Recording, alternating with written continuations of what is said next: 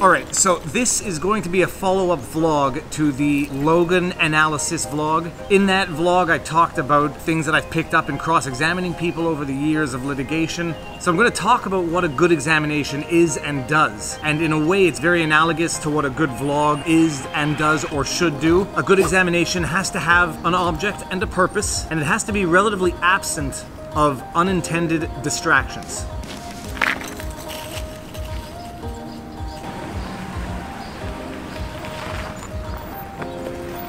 I also want you to appreciate that whenever I do that walk-off sequence, I have to run back to actually get my camera because it doesn't follow me home on its own. Take this vlog, for example, right now. Behind me, you have colorful sign, traffic noise. There could be legitimate strategic reasons for which you want to distract your viewers in a vlog, or why you want to distract the person you are examining in the context of an examination. Distractions can be a good way to get someone to feel comfortable or uncomfortable, depending on what you want the person being interrogated to feel. Sometimes you need to make someone feel either uncomfortable or comfortable in order to get the truth out of them. We're going to get to that in a second. Let's go, guys.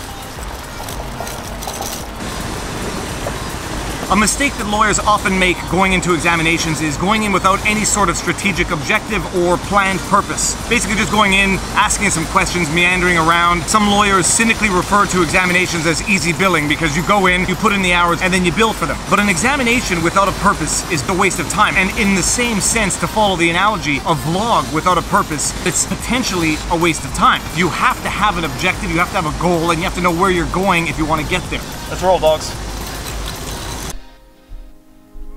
I can hear a few of you saying to yourselves, but Dave, the purpose of the examination is obviously to get the truth. Oh, how I envy your youthful naivete. This working station is a pigsty. Paper towels, glow-in-the-dark ping pong balls, I got these. Okay, we're gonna clean up, we're gonna come back to this.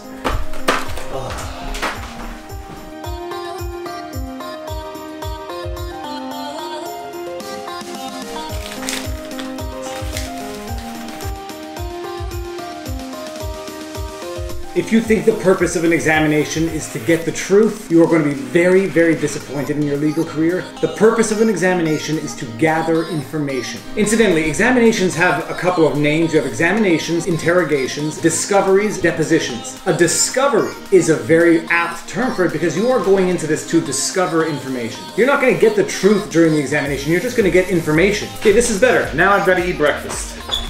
Kitchen's that way. This room is more of a disaster than my working table.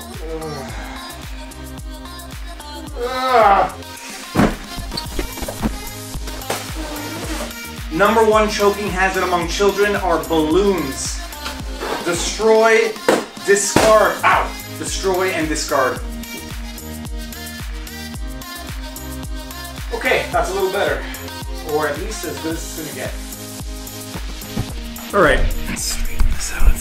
I said you have to have a clear objective when you get into an examination, much like you have to have a clear objective when making a vlog. But one of the biggest mistakes, or the other biggest mistake that lawyers make, is they go into an examination with their list of questions, with their outline. They check off one question after another, ask the question, write the answer, and they don't actually listen to the answers, and they don't actually follow the flow of the examination. I said an examination is called a discovery. You will discover things during an examination. They will never be a run-of-the-mill, come in, get your answers, and leave. They develop. Things come up out of nowhere. And if you're not listening to the answers and you're just focused on your questions, you're gonna miss potentially the most beautiful detours that are gonna bring the biggest developments to your file. Sort of like shooting a vlog and just being fixated on getting the setting sun and not seeing a hawk eating a pigeon in a park in downtown Montreal.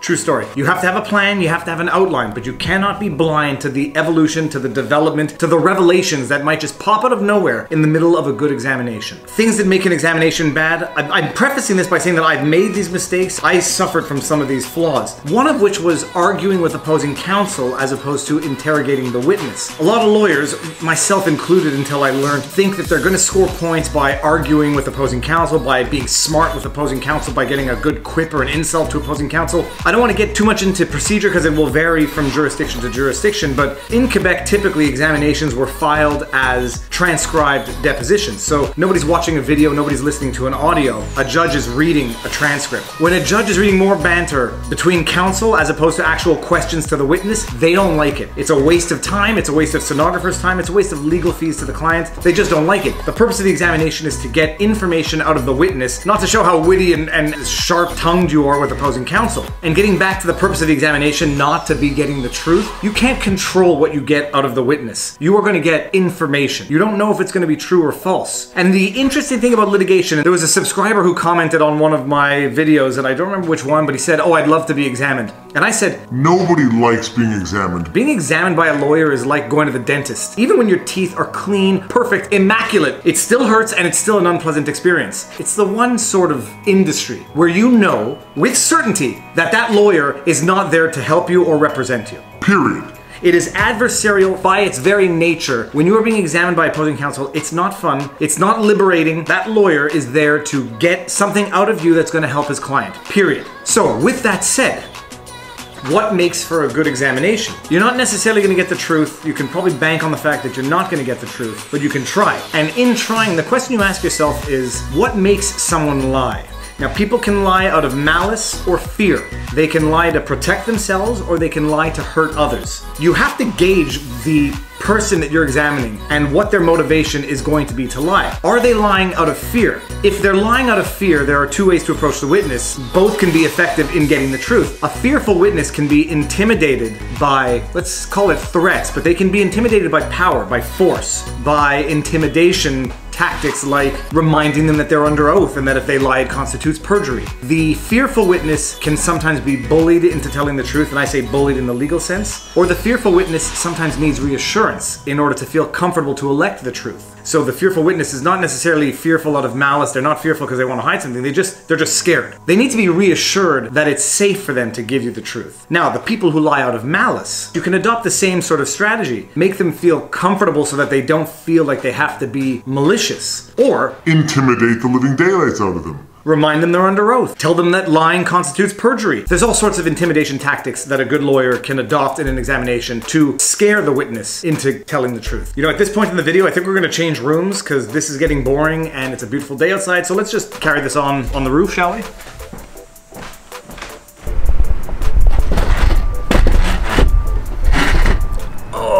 Someone once asked me what my favorite law movie was, and I don't know, I think without a doubt it's a civil action with John Travolta and Robert Duvall. And there's a great line in the movie, which is, it's a totally Hollywood line, but there's an element of truth to it. Robert Duvall says, a good lawyer never ever asks a question that they don't know the answer to.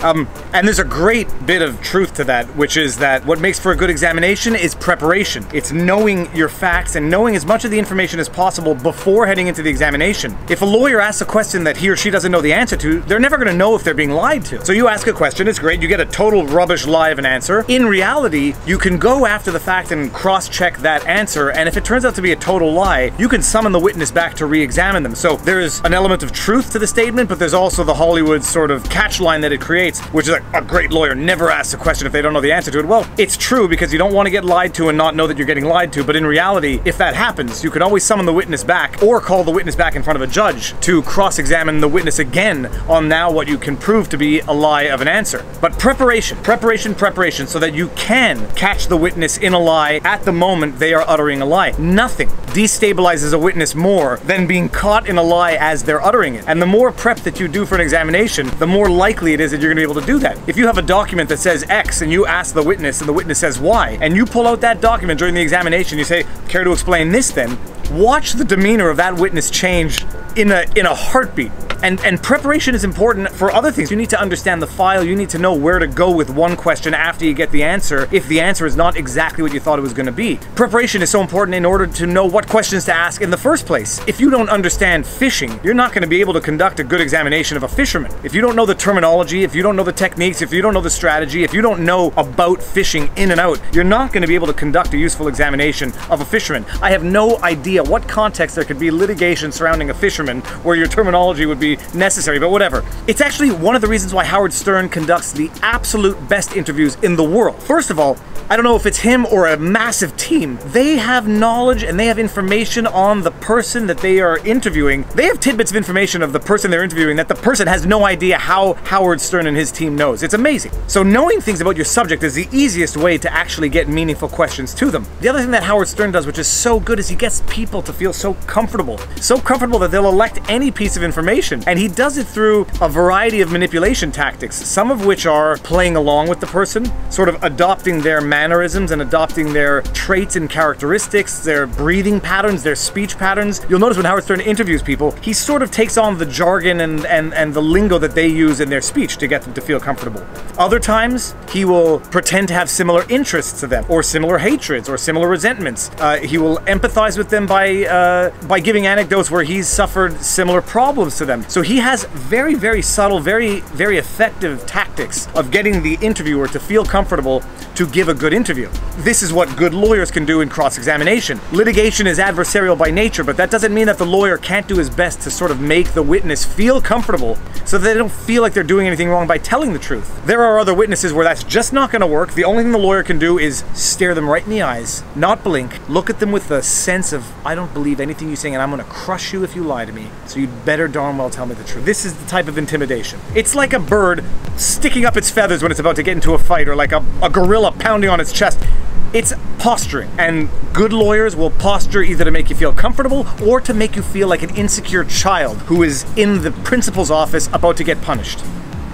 I should bring this back to vlogging somehow. Now, the only part that really relates to vlogging is making people feel comfortable so that they look natural, they look authentic, and they don't look like they're rehearsed, they don't look like they're reciting lines, and they don't look like they don't want to be there. When someone is making a vlog and people in the vlog look like they don't want to be there, people are perceptive, people can see that. A vlog, be prepared, be planned, have done your research, especially if it's going to be an interview vlog, especially if you're going to be doing some sort of expose on Just for Laughs. A tennis match, incidentally, I'm going to the Rogers Cup this weekend. I was invited as media to this event where they have 3 chefs and a tennis player having some sort of cooking competition. So that is tomorrow. By the time you see this video, the video should be up Saturday, hopefully maybe Sunday. Research, know what you're doing, know where you're going, but don't be blinded by your outline. Don't be so rigid that you cannot bend to the curves that are going to come your way necessarily in the journey that is a vlog. Same thing as in an examination. Oh yes, another thing, be respectful to your witness. It doesn't matter if you hate them, it doesn't matter if they're a liar, it doesn't matter if they are the most scum of the earth human on earth. A judge is going to read your transcript, and judges like it when people treat people with respect, even if those people don't necessarily deserve respect. Same thing goes for vlogging. Treat your subjects with respect. Exploitive vlogs, exploitive videos, they may get views, but they only go so far and people get tired of it quickly. This might be the point of the video where I remind you to like, share, subscribe, hit the notification bell. So here's the deal. A subscriber in a comment in another video gave me some constructive criticism, legitimate points. They said multiple posts in one day bother me. I turned off the notifications because of it. Your shorter videos I find distracting from the overall theme of the channel. This doesn't hurt. It doesn't hurt in the sense of emotionally scarring. I see what they're saying and I sort of understand that that's the risk of the type of channel that I have. I think the reality is that I have an eclectic channel that reflects a little bit of my mental state. It is non-linear, it's all over the place, it's insightful sometimes, it's humorous other times, it's totally random other times. I don't think I can change that, maybe I will, but I think anybody who wants something of a much more structured, themed channel, you're gonna have to take me for what I am. I'm gonna add some structure. So the some structure is Montreal Mondays, Law Vlog Thursdays. I'm gonna drop Throwback Thursdays because I think 2 videos in a day actually just dilutes from the Law Vlog. So Thursday's Law Vlog Thursday. Wednesday, I'm thinking of like a 1-minute Wednesday. I'm thinking of a cooking Sunday or something. I'm open to suggestions. Anybody has any suggestions, let me know in the bottom. Comments, criticisms, whatever. I'm not sensitive. Tell me what you think. If you have interviews you want me to analyze, gosh, I would love to do that. Drop it in the comment section, DM me, email me, david@vivafrei.com. I have all my P.O. box information is in my about. It's usually in each description. That's it. Subscribe. I like doing this. If you like it, let me know what you like, although I'm not going to do what you like just because you like it. I may not do what you like even though it might be good just because I don't like it, but let me know. Like, share, subscribe, tell your friends, family, parents, grandparents, great-grandparents if you're lucky enough to have them. That's it. Peace out. And now I'm going to find out if this was good or bad advice by asking someone who knows more than me. Dad? Yeah. In 30 seconds, what makes for a good cross-examination? Preparation. Okay, good. Okay, and what makes for a bad cross-examination? Doing it on the fly. really, what did he say? He said doing it on the fly. What does that mean? Oh, God. Okay. Kids are funny. See, it was good advice. Peace out.